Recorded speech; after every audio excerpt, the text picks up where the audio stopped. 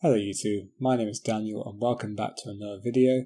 In this video I'm going to be showing you how we can pass objects between fragments using SafeArgs and navigation component. So I'm just going to document the current state of my app. So I have a list screen here with a list of Pokemon, and then when you click on one of these Pokemon it navigates to the detail screen. While this is happening, it's passing an object called custom Pokemon list item to the screen and then using the values within that object to lay out all of this UI. If you want to know how to create this app for yourself, I have a full guide for this which I'll put in the description, but this video is just going to be on navigation. The custom Pokemon list item is shown here. It's a passable object, so at the moment I'm passing it using a bundle.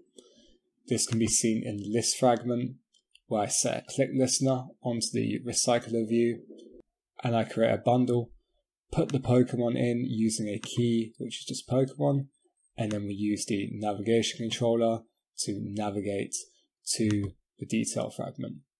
In the detail fragment, I'm checking whether the arguments is not null, and then I'm getting a passable object of custom Pokemon list item with the key Pokemon, and then again checking if it's not null, and then assigning that to the Pokemon and laying out the screen. Now there's a few reasons why you want to do this via SafeArgs instead of this old method. Firstly, there's a few null checks which we can avoid. So we will not need to check whether the arguments is null or not, because the idea is you shouldn't be able to get to the screen without the Pokemon object once we defined it in our navigation. You also will not need to check if this Pokemon item exists or whether it is null or not, because we can just assume that it is as we are making sure in our navigation. So firstly, before you can do this, you need to make sure you have the correct dependencies. So you need to declare the plugin, Android X Navigation SafeArgs Kotlin. You need to make sure you have these two dependencies in your build.gradle file. The nav version is 2.4.2, which is shown here. All this code will be in the description as well. And you also need to make sure you have this class path here, Android X Navigation SafeArgs -Gradle plugin. Once you've done that and you've synced the project, you can head over to your nav graph, and I've already got my fragments in here. If they are not, you can click this plus button here and add a new destination, and you can just type in the name and it will appear here, and you can just add it onto the screen. The navigation graph is found underneath navigation in the res directory. So we need to go to our detail screen. This is the screen that will accept the argument. We're going to click on the plus icon. We're going to give the name Pokemon. The type will be custom passable. It will then search our code base for any passable objects. We have custom Pokemon list item. Click OK and click Add. Then in the list fragment, all we do, instead of passing the bundle, we just need to change this direction here to list fragment directions dot action list fragment to detail fragment.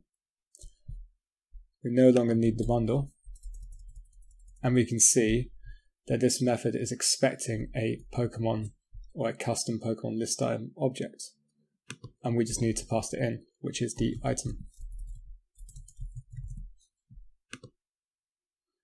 We can get rid of this bundle here and get rid of this comment. Now on the detail fragment side, we just need to initialize the Pokemon. We no longer need to do arguments.let or it.getPassable custom Pokemon list item. All we do is just define our navigation args up here. So private val navigation args and this will be detail fragment args by nav args.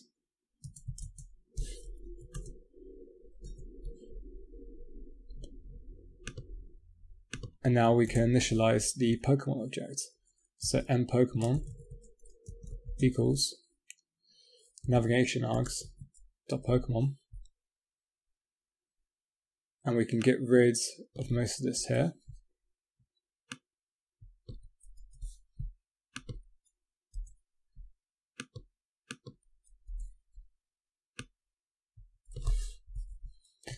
And just make sure the code is aligned.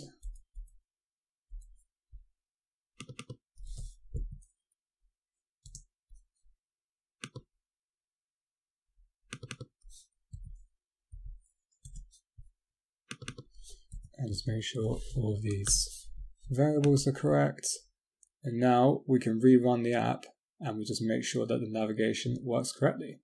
So the app is loaded back up, so we haven't got any runtime errors. The list is loaded, and if we click on one of these items, we can see we can navigate to this screen correctly, and all of the data of our Pokemon is shown. If we navigate back and just select another item, we can see this one is shown as well, and everything is working absolutely fine. So that'll be it for this video, guys. If you have any questions, please post them down in the comments. Please like the video and please subscribe.